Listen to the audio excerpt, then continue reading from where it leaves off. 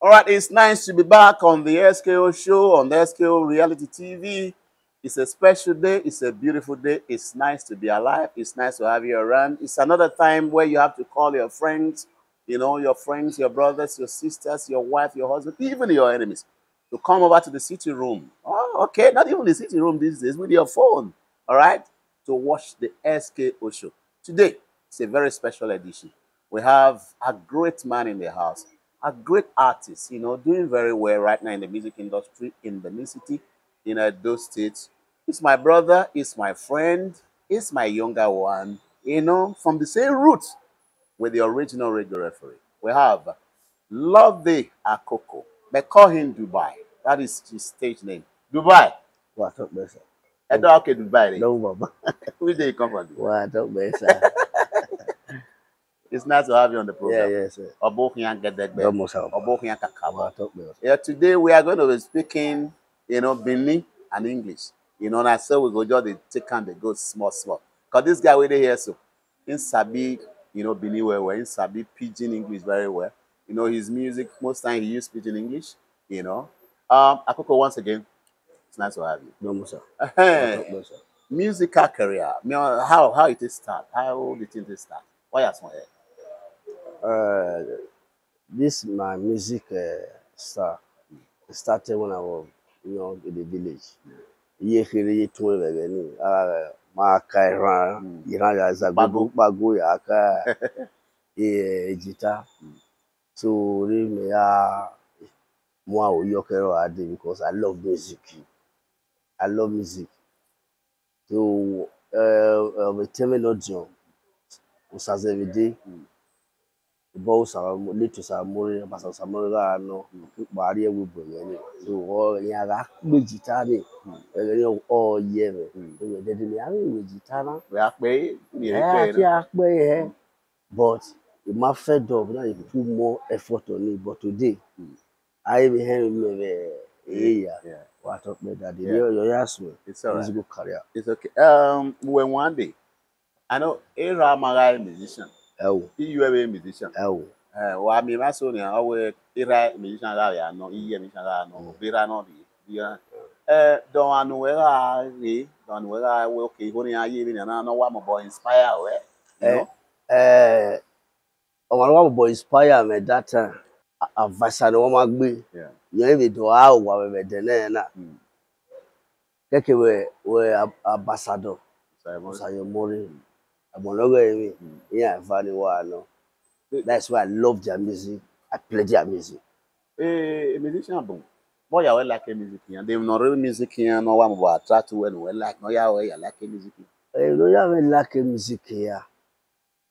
Their music have meaning. Their music give inspiration. Only one on one. Or you have like I think my but or you have like of me. It's all right. So, like you said, advice and one way or a master way. Yes. The year we say band advice and one way. Yeah, this bad ambassador Nowamagbe. I cannot remember the year now because Back in the year. Let me see. I've been with him for more than 15 years. Right from Akoko. Yeah.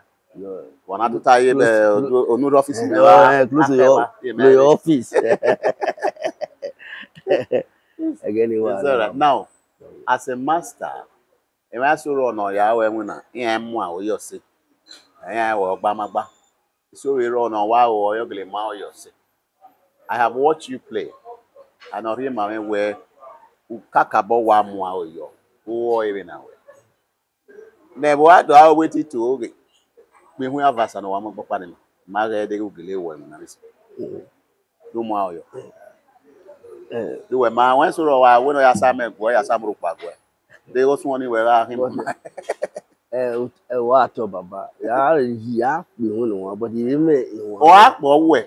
Cat boggy master.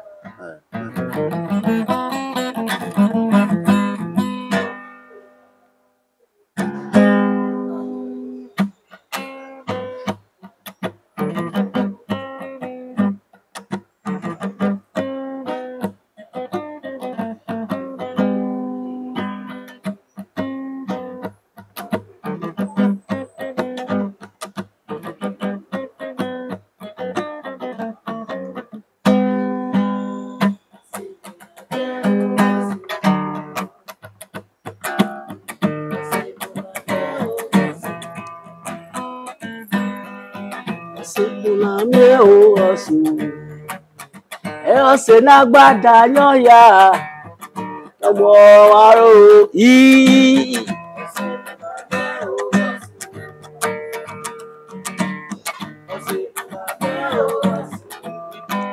Do. Eh oh. Ose na gbada yan ya. Omo aro. Ọ̀rọ̀ mi tẹ́ndò, ayọ̀yọ̀ mi yá mú igi o, ọ̀yọ̀ mi rárí ó wá, ọmọ igi ẹ̀rí ẹ̀, àwọn náà yàrá mọ̀ sọ́gbọ́n má dáyàn fi lọ́gọ́ kú aná, ọmọ ìka gbọ́lìdì iná sí kẹrọ wa, ìlọ́gá mú ọmọ yìí. Ọ̀rọ̀ mi tẹ́ndò, ayọ̀yọ̀ mi yá mú igi o, ọ̀yọ̀ mi rárí ó wá. Ọmọ igi ẹ̀rí ẹ̀, àwọn náà yàrá mọ̀ sọ́gbọ́n má dáyàn fi lọ́gọ́ kú aná, ọmọ ìka gbọ́lìdì iná sí kẹrọ wa, ìlọ́gá mú ọmọ yìí. Ẹ̀yin ládòde kàn sí wọn pa ọ̀hún yẹn sọ́sẹ̀ mi kárí ẹsẹ̀ wùdó. Iná gbé náà làrógè bàmẹ́ inú máná súnṣẹ́ náà wégbé ẹ̀ka òwò ẹ̀mẹ́ lásẹ̀ máa rédíò yà náà wégbé bá gbọ́n òun mẹ́rọ sí ọ̀sẹ̀ náà ṣe máa rí yéèké ìnàbùgbé làrógè bàmẹ́ gun mẹ́ta bàwẹ́ o inú máná súnṣẹ́ náà wégbé ẹ̀ka òwò ẹ̀mẹ́ lásẹ̀ máa rédíò yà náà wégbé òun mẹ́rọ sí ọ̀sẹ̀ wò náà kí á kó gé ìbáyé ọ̀dọ́rọ̀ rẹ̀ ìnàbùgbé wọ́n yá mẹ́tẹ̀mẹ́ ní tánà ẹ̀dọ́gbẹ̀rẹ̀ máa sẹ́dẹ̀gbé àríṣẹ́dẹ̀ náà rí gbẹ̀kó rákù ẹ̀dọ́gbàgùbà mọ́ ẹ̀sọ́ rẹ̀ inú gágò dẹ̀ ìdọ̀gá aláàrù ẹ̀rẹ́ máa mi àwọn sẹ̀niwà gbá dáyàn fìlọ̀ kọ́kọ́ aná ó sàlúgbẹ̀gbẹ̀ mẹ́rin náwó ègbè ìnàgágá dísàpọ̀tì wà ó yáre ọ̀sìnfúnà mẹ́ òye rẹ̀ o. Hola. Uwa pasi. Imunana ogele wo egwe. We no ya filugbe loko ya filugbe wo wa ke o. Let's put our hands together for this great man, you know. Do we have one way here? Obi asa no pe o. Asa Abiokola ekere. Abiokola na ro. Wa na ba bi e. Loko e ori won. Okay. Oza carnival we sikoto ne. Oza carnival o sikoto de. Ma ya we mu egbe kuku ma ho. We ya mu egbe he we. Me to be me we mu egbe ne kakabo. I will be there live and direct. It's all right. Dubai. Even so raw. Always in Mina in our me. So Rogare between a while where when worry. One can come at any time. Where am inspiration, where am why? When you may in one setiri in Mina or setiri wahia wumoto or material no be anything won't live a vacation anywhere do anything at all you can come at any time. So you've done a lot of songs. In one of them, down hoine. Those one who are no one about you well at the they will not those one they track it on. I'm a Miyobo or nothing. That's a song I promoted it for you. Yes. Can we hear that song for me?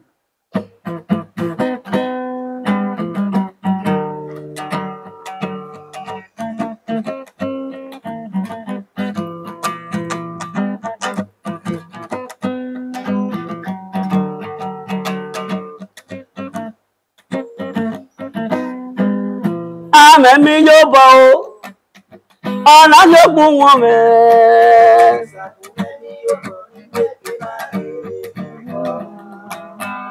Mẹ́mí yóò bọ̀, ọ̀nà yóò gún wọn mẹ́.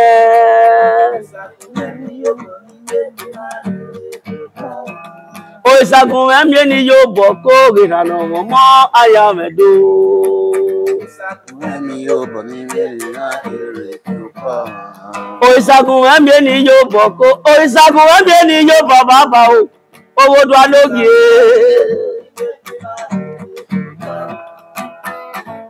ìyòbọ̀ náà ayá ṣe gbé ayé o Ata, no one. Yoruba ya se gbe aye. O tún ní mi Yoruba no we ya ki o gba no we. O tún ní mi Yoruba no we. E ya jo ka fi loko ne. Yoruba na ya se gbe aye o. Yoruba ya se gbe aye. E ba dodo yo na gbe ja yen la te yan ka fi loko ne. Yen ka te yan ka fi loko ne po pe je ko ma ki yen Musa we ni yen o. Okpi ye kino odo ye kine gwegwe ria odo ye kine gwegwe na oka na ko yutete oka na ko yutete no omo mi ame no yarwarwa Yoruba ya se gbe aye degewe na ya mo ya so ga pene ige mu so ga bo wa ri sasaba degewe na ya mo ya so ga pene ga bo wa ri ya saba Sajo koko magbago gwo ono na ye baba gwali gogia ono na ye baba zozo gia lo ha vegere na ga do ga ye ba wo gyo na ga ya de ba wo gyo ono na ye baba gwali gogia Yoruba na ya se gbe are o Yoruba ya se gbe are degere na ya meti eri aya re wo degebe na ya meta ya mo le truck oga te wa be igo se Sajo koko magbago gwo ono na ye baba zozo bia It's all right, Dubai. Nice one. Great one. This, Edo, Wahim no wakana kai, Iyobo. Mami wakana si, or as is a kene table ye, or mudia. To I mwe una mwe gbere but all the best one I see. Amemi Yobo or nothing more. Wana Yobo ne. Ari Yobo ne ne.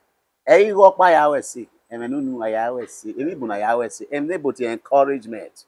Wa mi no riba wa. Few words of encouragement no ata my. Not ya ya ri ko ro. Oge ewe. Ewe mi o ma riba wa. We de gbe wa te no ya no wa ya we de gbe wa ta ba e. So this is a great song. This song will go places. Well, what video you want on there? What video you want? Yeah, born when I want to prophesy for you now. Are you ready to take this prophecy? Yes, yes. Can I prophesy? Can I prophesy? Yeah, what video you wanna? Eh? Forget about every other songs for now. With video you wanna. Not promote it and one day. No musa. All right. So Dubai. I always ask people on this program. They who were married musicians, they know what to hear. Maybe you are a mechanical, you are a bricklayer. They know what to hear. The two work, they like the music first. Now we don't like aluminium. Okay. Yeah. And that is the two work I do. Okay, you do aluminium as well? Yeah. It's all right. Now, people, you can see the phone number on the screen. If you want to reach Dubai for his musical stuff. You want it to play for you, or a burial, or a wedding, or reacting any social engagement. And of course, you want to roof your house. And a roof where they are so you can call these numbers, so that you can reach Dubai. Dubai, finally, let me say this. Advasa Nowamagbe, a great musician, it's your master. How will you describe him? Why? It's a great man. Why here describe it? When you were there, all that you know about it. How will you describe Advasa Nowamagbe? Advasa Nowamagbe is a great man. He's a honest man. He's a peaceful man. I love him. Ever since I've been with him, in fact, everything's okay. Okay. Yeah. A great musician. Yeah. Now, your advice for your fans. We fancy Wegwan. And your fans all over the world, yours are no well. You know, second on ramen. What many of you are love to read Akoko. Yours are where? Yours are the road body kicking the sea.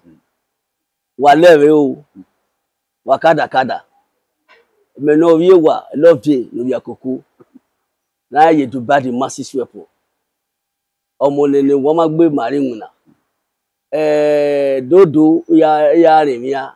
When is so gonna wear amenemi no me Yoruba ona hinwo. Egion orama atato bona na akpere to takpe oduhu. Ya enwuzi ya gueme iruwene. eno edekena iyobo le wadodo no we yobo lori eme Wa une Dubai. wadodo No, you wadodo because I wadodo wa we yobo wadodo ene na ya ku ese gueme ani go rere ne ya rete eno we da mese ya we rete yege o ga ari aku e di ari ku e we gbe ti go gieme ido afie gwa lokuya wadodo ni le fere afie na biosa wadodo wa be meji wa ni yobo wadodo wa to pe it's all right. daddy wa to pe Yeah, one love right there. Now your message to your fans who are not Algerians. Your fans, other fans who are not okay, all my fans are there. I thank every one of you. Those that be supporting me, booking me in my music. I say may God bless you all. May your pocket never grow less. Yeah. My advice for my fans, what you know how to do it well. Don't relent. If you don't relent, God will help you tomorrow. Yeah, because now me they take out the make parable say, who drink garri this evening? Yeah. If you have patience, tomorrow morning you go shop salad. Yeah. You are blessed. I still remember your boy, your loyal boy, Loveday Akoko, yeah. aka Dubai the massive weapon. I don't work in Dubai. It's all right. We've been having a great time, great fun with my brother, my friend here. It's my younger brother from the same root, from Ozede. You know, like you all know, Ozede, like I always say, Ozede is Jamaica of Africa. Yeah. You know, you can see another product from Ozede. You know, the likes of our father, Richard Udiagbe, Dr. Fabomo Idolayi, Chris Aidi, Idele Samson, Stanley Yonawan. But you name them. If you are from OZ, it's either you are a musician or you are a music lover. You must be one out of the two. Exactly. It's nice having you on the program once again. Thank you, so we'll call you next time to also come up. If we call you, I hope you will be here. Yes. I'd love to be with you. All right, that's the way it's been today on the SKO show on SKO Reality TV. It's been wonderful. It's been great. We'll be here again not too long a time. Till then, I love you, but Jesus Christ loves you more than I do.